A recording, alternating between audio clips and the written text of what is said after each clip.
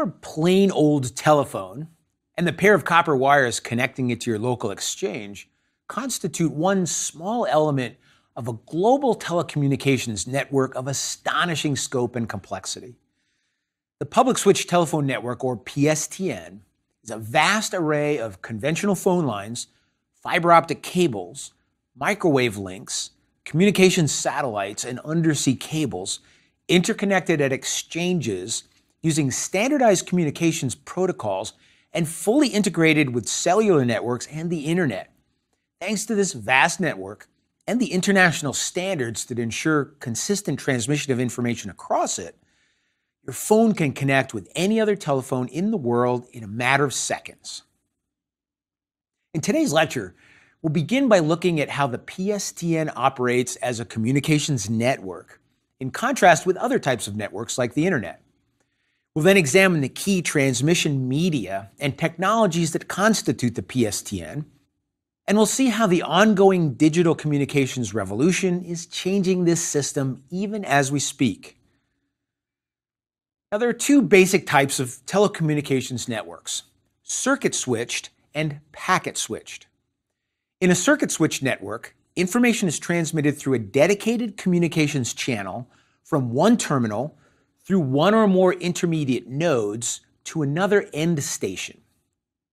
The connection must be fully established end-to-end before the transmission can begin, and then it's released after the transmission is complete. Circuit switch communications are characterized as continuous, exclusive, and temporary.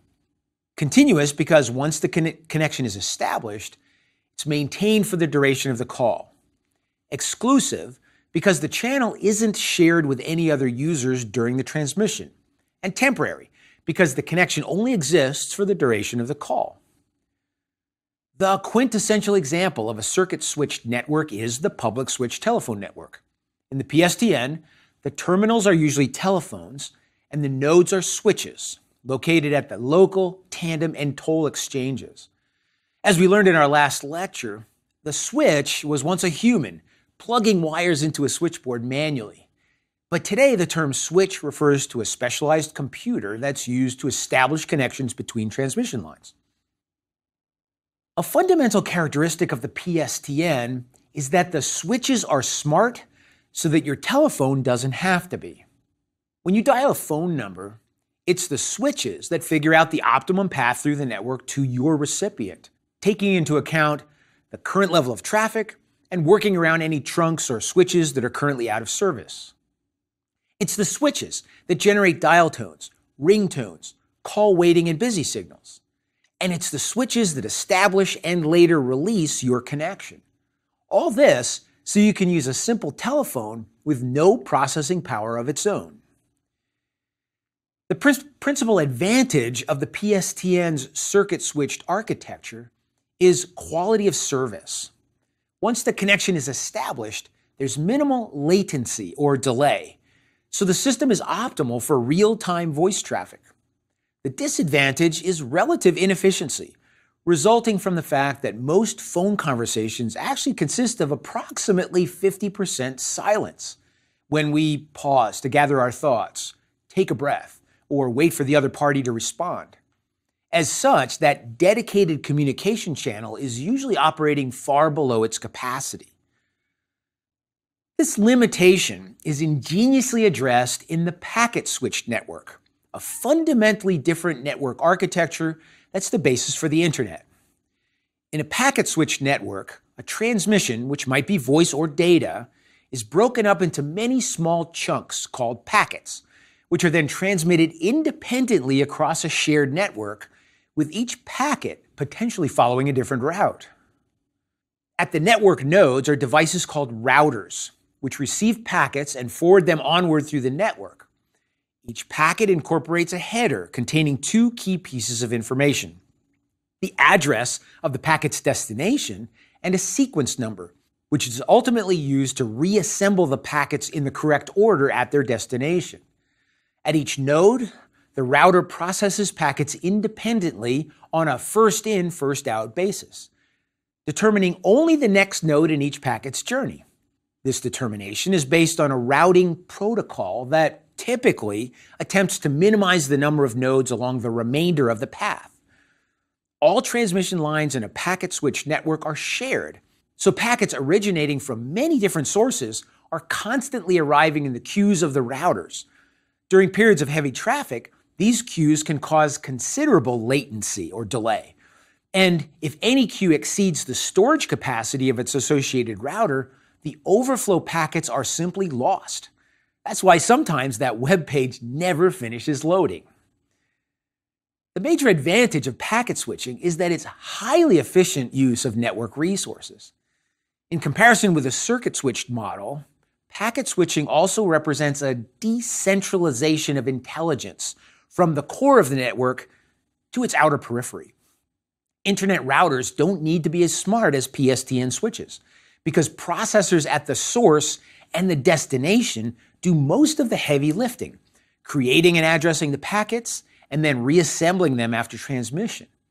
This characteristic, decentralized intelligence, enhances the system's redundancy and resilience while also enabling the Internet's most characteristic feature, its capacity to grow and change in creative new ways, seemingly on a daily basis without any centralized control.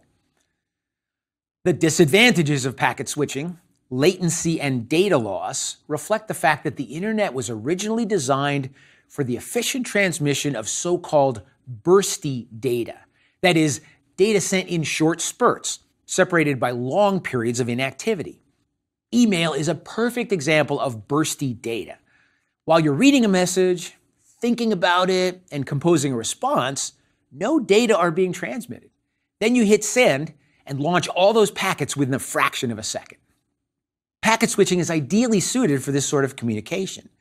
Today, however, we're demanding much more from the Internet. Streaming video, voice over IP telephone service, interactive online gaming, communications that are anything but bursty. And the Internet is changing to accommodate these demands. But it's changing in ways that are far beyond the scope of this particular course. The PSTN, on the other hand, was designed and optimized for transmission of the human voice. So before we examine the technologies underlying the PSTN, we should talk a bit about the human voice and its representation in both analog and digital communications.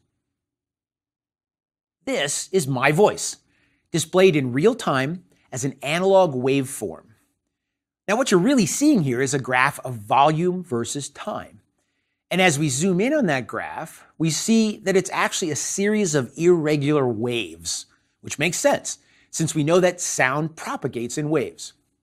We also know from our discussion of alternating current in an earlier lecture that all wave phenomena can be characterized by a few key parameters. The maximum height of the wave is its amplitude. And for a sound wave, the amplitude corresponds to volume. A larger amplitude corresponds to a louder sound. The time required for one full cycle is called the period. And 1 divided by the period equals the frequency, expressed in cycles per second or hertz. For a sound wave, the frequency corresponds to the pitch. Low frequency, high frequency. Now, how do these parameters apply to my voice? Well, here the waveforms are quite irregular, but we can still discern sinusoidal cycles. Here, for example, this wave has a period of 0.0002 seconds. Thus, the frequency is 1 divided by 0.0002 equals 5,000 hertz, which is a very high D sharp. But this snippet of my voice is actually dominated by a larger waveform, 10 times longer, with a frequency of about 500 hertz. That's the B above middle C. As you can see, our voices are actually a mix of waveforms with varying frequencies. Indeed, the human voice can generate frequencies from about 100 to 10,000 hertz. Now, anytime we express a range of frequencies in this way, we're defining a bandwidth. Thus, the bandwidth of the human voice is approximately 10,000 minus 100 equals 9,900 hertz.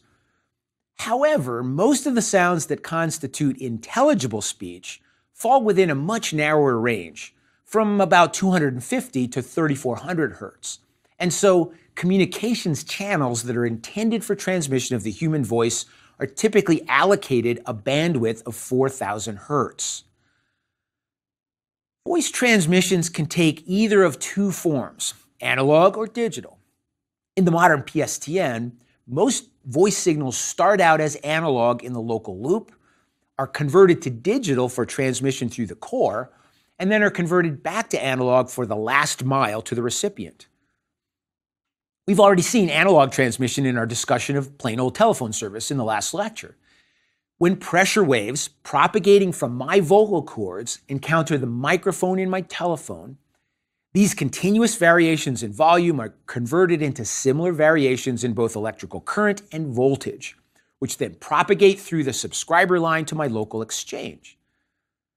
Digital transmission is a bit more complicated because it requires that we represent this irregular continuous waveform as a series of ones and zeros.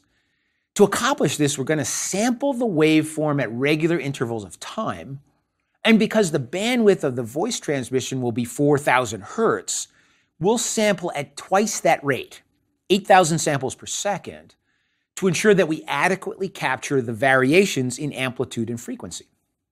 At each of these points, we measure the voltage of the voice signal and represent it as an 8-bit number. Okay, so what's a bit? A bit is the basic unit of information in digital communications and computing. It can have only two possible values, 1 or 0. And so for our 8-bit number, each digit can be either 1 or 0. Two possible values for each digit means that the total number of possibilities is 2 times 2 times 2 times 2 times 2 times 2 times 2 times 2, or 2 to the 8th power, or 256. And each of these numbers corresponds to a level of voltage in the voice signal. Thus, my digitized voice is actually a series of 8-bit numbers, each representing the volume of my voice at an instant in time, measured and sent down the line 8,000 times every second. The resulting rate of data transfer, called the bit rate, is 8 bits per sample times 8,000 samples per second equals 64,000 bits per second. Now, what we've just done is to define the standard voice channel used in the PSTN, a bandwidth of 4,000 hertz and a bit rate of 64,000 bits per second. This specification, which is known as DS0 in telecommunications lingo, is a very powerful metric for understanding and comparing the capabilities of transmission media used in the PSTN. The transmission medium that was once used throughout the PSTN is this pair of twisted copper wires. Today, most of the copper in the core of the network has been replaced by transmission media with far greater capacity. But as we've seen, the twisted pair is still used extensively in the local loop of the plain old telephone service. And this is hardly surprising, since copper wires are both less expensive and easier to work with than all of the alternatives. Copper cable has a usable bandwidth of about 1 million hertz, and can move data at a bit rate of 2 to 3 million bits per second. But impressive as these numbers might sound, they pale in comparison with other transmission media. And beyond their limited capacity, copper wires suffer from severe signal attenuation, which causes the signal to get weaker over a very short distance, and high susceptibility to noise and interference, which introduce errors into the data stream. In the local loop of the PSTN, these limitations are addressed simply by locating local exchanges or concentrators within about 2 miles of the subscribers that they serve. But in a long-distance trunk, the only way to compensate for signal attenuation is to place amplifiers at approximately 1 mile intervals along its length. Now, an amplifier uses externally supplied energy to boost the power of an input signal, and then it sends the amplified output signal on down the line. The amplifier was invented in 1906, and its first practical application was to facilitate long-distance telephone transmission. These early amplifiers used vacuum tube technology, which remained in vogue until the transistor was invented in 1947. Interestingly, vacuum tube amplifiers are still used in certain specialized applications, like satellites, as we'll learn in our lecture on satellite communications.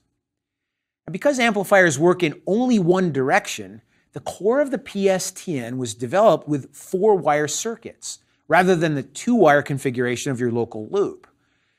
When we have a conversation over a 4-wire circuit, my half of the conversation travels in one pair of wires, and your half goes the other direction in the other pair. Recognize, however, that in modern inter-exchange voice transmissions, you'll never actually have one set of wires all to yourself. Various types of multiplexing are used to squeeze many simultaneous calls into one circuit. The original type, called frequency division multiplexing, was actually invented before the telephone for use in telegraph systems in the late 19th century. And because it's best suited for analog transmission, this was the principal form of multiplexing used in the PSTN until the system's digital transition in the mid-20th century. In frequency division multiplexing, the total bandwidth available for transmission is subdivided into a series of non-overlapping frequency subbands, each of which constitutes a separate communications channel. For each of these bands, an electronic oscillator is used to create a carrier signal with its frequency at the center of the band. This carrier frequency is always significantly higher than the frequency of the voice signals that are being transmitted. Within each band, the carrier and voice signals are then electronically mixed through a process called modulation. There are several different types, but the most common are amplitude modulation and frequency modulation. In amplitude modulation, the amplitude of the carrier signal is modified to match the amplitude of the voice signal, like this. In frequency modulation, the frequency of the carrier wave is modified to represent the voice signal. In both cases, the effect is to piggyback the voice signal onto the carrier signal for each channel. All channels are then transmitted simultaneously through a single circuit and sorted out at the destination by sending the combined signal through a bank of receivers, each tuned to a different frequency. The individual channels must be demodulated by subtracting the carrier signal from the modulated signal to reconstruct the original voice signal. And by the way, just in case you haven't figured it out yet, amplitude modulation and frequency modulation are also used for AM and FM radio transmission. Indeed, the familiar concept of broadcast radio can really help us understand the somewhat less familiar concept of multiplexing. In radio, the electromagnetic signals transmitted by many different radio stations are all simultaneously impinging upon your radio's antenna. But by tuning your receiver to the frequency of one specific transmitter, you can isolate that particular signal from all the others. Broadcast and cable television work essentially the same way. For telephone, only 24 conversations at most can be multiplexed onto a standard 4-wire copper circuit. Beyond that, the higher frequencies required for multiplexing cause excessive power loss. This limitation was overcome with the development of coaxial cable. Now, you'll recognize this stuff as the cable used for cable TV, but it was actually developed in the 1920s as a replacement for twisted pairs in the interexchange trunks of the PSTN. Coaxial cable, or coax, consists of a heavy copper core surrounded by an insulating plastic sheath, a woven metal shield, and an outer protective jacket. In a circuit, the copper core serves as the conductor and the woven shield as the return path. The great advantage of this arrangement is that the electromagnetic field generated by the conductor is largely confined within the shield, resulting in less power loss and greater resistance to interference. Standard coax also can support a bandwidth of 370 megahertz. That's 370 times more than a twisted pair. And when used with frequency division multiplexing, a pair of cables can carry 13,200 of those standard DS0 voice signals simultaneously. Still, the use of coax is severely constrained by the need for amplifiers spaced at roughly 1.5-mile intervals along the transmission lines. This limitation led to a new technology, microwave communications, developed originally for military applications during World War II and subsequently deployed into the core of the PSTN as a replacement for coax on long-distance trunks. A microwave is a form of electromagnetic radiation, a very high-frequency radio wave, which can be focused into a narrow beam and used for point-to-point communication. We'll discuss the electromagnetic spectrum in greater detail in the next lecture when we examine cellular technology. For now, suffice it to say that microwaves provided a substantial improvement over coax in terms of both capacity and flexibility of deployment. The most recently deployed analog microwave systems can transmit 61,800 two-way voice signals simultaneously. And more importantly, microwaves attenuate far less rapidly than electrical signals transmitted through copper, though they are susceptible to degradation by rain and fog. Still, at the frequencies used for phone transmissions, microwaves can reliably transmit 25 to 30 miles. In the PSTN, a microwave trunk consists of a chain of tall towers like this one, which serve as relay stations at 25 to 30-mile intervals. Microwave transmission requires direct line of sight from transmitter to receiver, which is why the towers are always tall and usually located on high ground. At the top of each tower, directional antennas are arranged in pairs to facilitate two-way transmissions, and for each pair, there's usually another pair pointing in the opposite direction.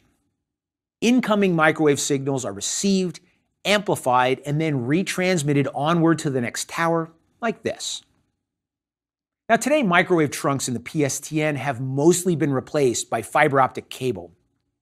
Yet microwave remains quite valuable for situations where stringing cable can be problematic, for crossing deserts or mountainous regions, and for connections to remote locations like islands.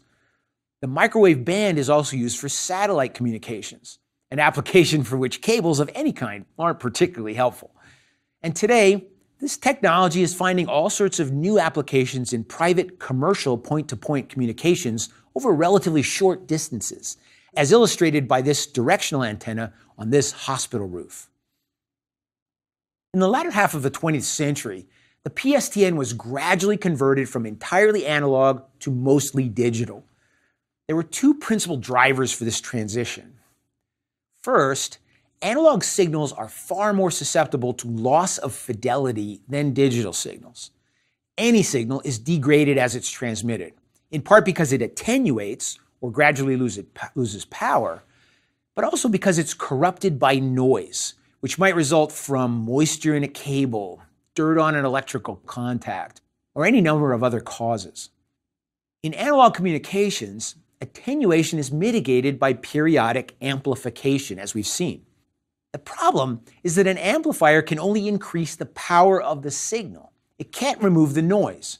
Indeed, an amplifier actually amplifies the noise right along with a signal, and even adds some internal noise of its own. Thus, noise accumulates throughout the transmission, and because there's no way for the receiver to distinguish between signal and noise, errors are introduced into the transmitted information.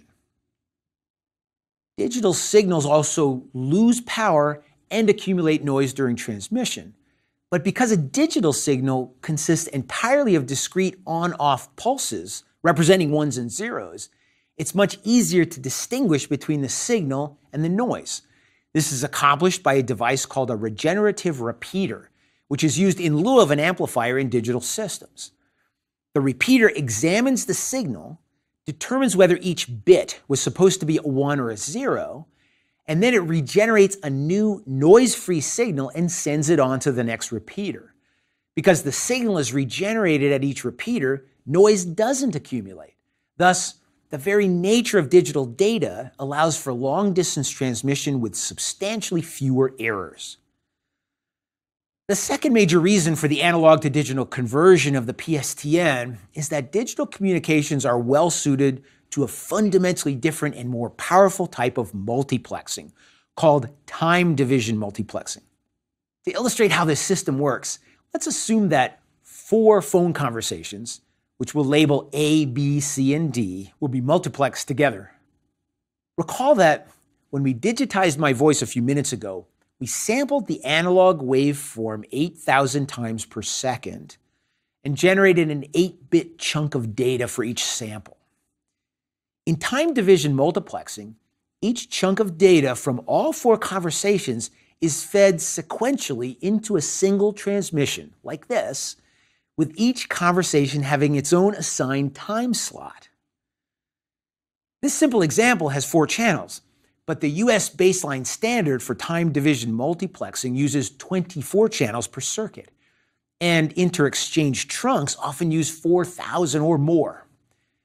So let's pause for a moment and reflect on what this really means.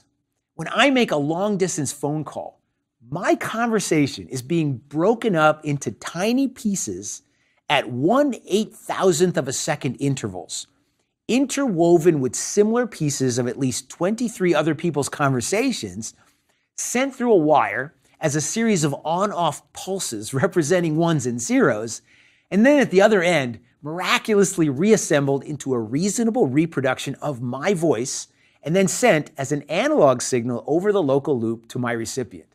It is really quite a remarkable process. But in the modern world of telecommunications, nothing is more remarkable than optical fiber. First deployed in 1979, fiber optic communication involves the transmission of a digitally encoded light beam through a tiny fiber of glass. The digital encoding is accomplished by a computer-controlled laser, which sends pulses of light through an optical fiber to represent ones and zeros.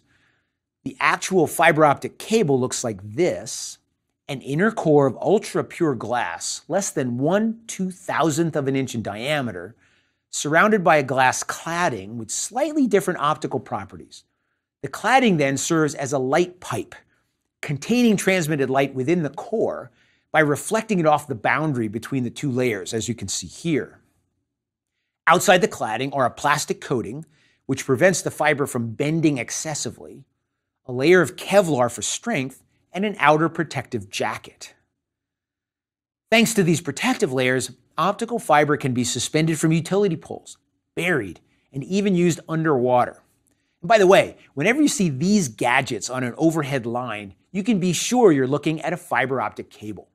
Called thimbles, they're used to store excess cable so that if a transmission line ever breaks, there's enough extra length available to fix it with a single splice.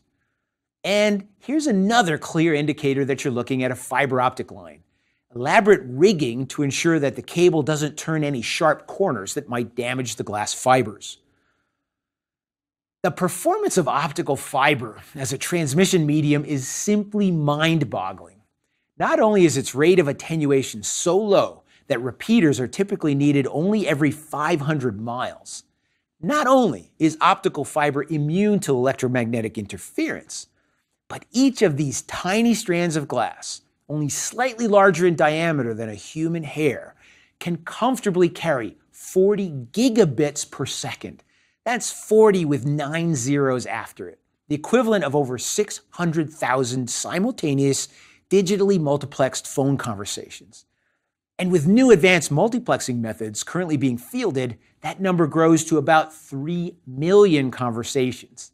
Imagine the entire population of Chicago placing phone calls simultaneously through one single fiber.